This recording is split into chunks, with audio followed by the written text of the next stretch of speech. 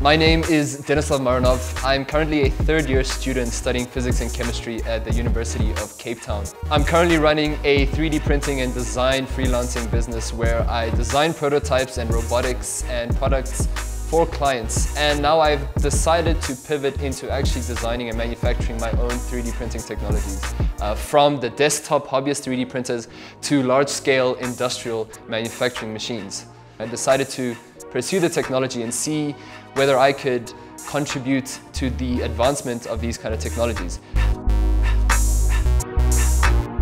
So then I saved up enough money with the help of my parents to buy my first 3D printer, and by assembling it myself I kind of learned what it takes to create a quality 3D printing device. And having that knowledge and reading a lot of books and watching videos, I started to play around with my own designs of 3D printers. And about 4 years ago, I designed my first 3D printer that was larger than my current 3D printer, but it also doubled as a CNC machine and a laser cutter. So it was the first hybrid device that I built.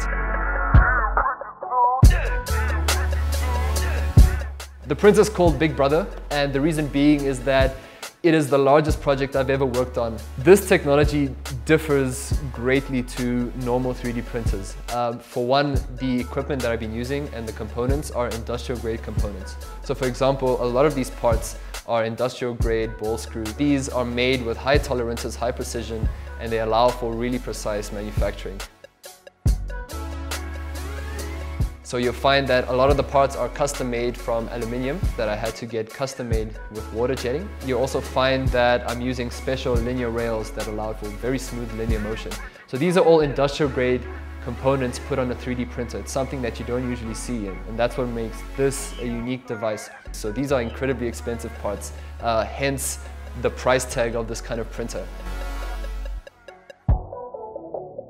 What makes this device unique is that apart from just 3D printing, you can also use CNCing technologies and spindles to produce and cut metal and wood components as well.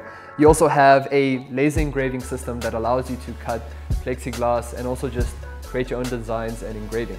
So this makes it a really diverse and universal industrial machine that can be used for many things.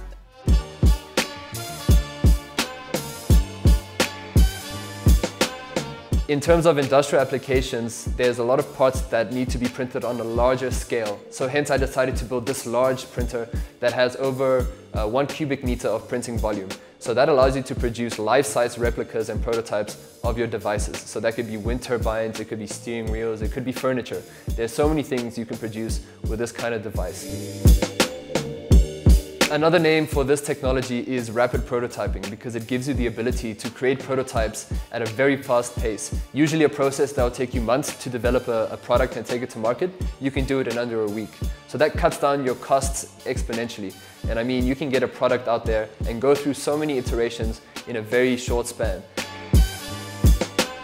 This is the first of its kind in South Africa and Africa as a whole, this kind of hybrid technology. So it really has the potential to disrupt a lot of industries across the continent. I believe the time has come for South Africa to take the lead in this realm, and instead of us importing technologies from around the world, from Europe and America, it's time that America and Europe import from South Africa. And that's the ultimate goal.